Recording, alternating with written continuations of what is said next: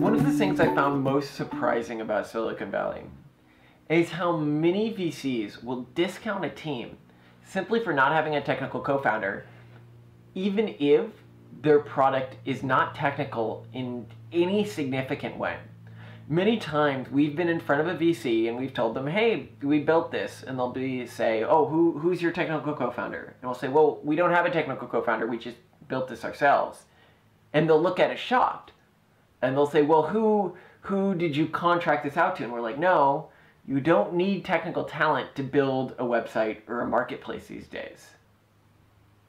It's difficult because they still don't believe us and sometimes hold it against us. But I'm the one who actually built all of those things, and I have a strong belief that in most cases, when you aren't building a technology-focused startup, you shouldn't be trying to build things from the ground up. I love that using platforms like WordPress and all of its plugins, I can bring a new feature into production in a matter of minutes, if not hours, if they're really complex, rather than days.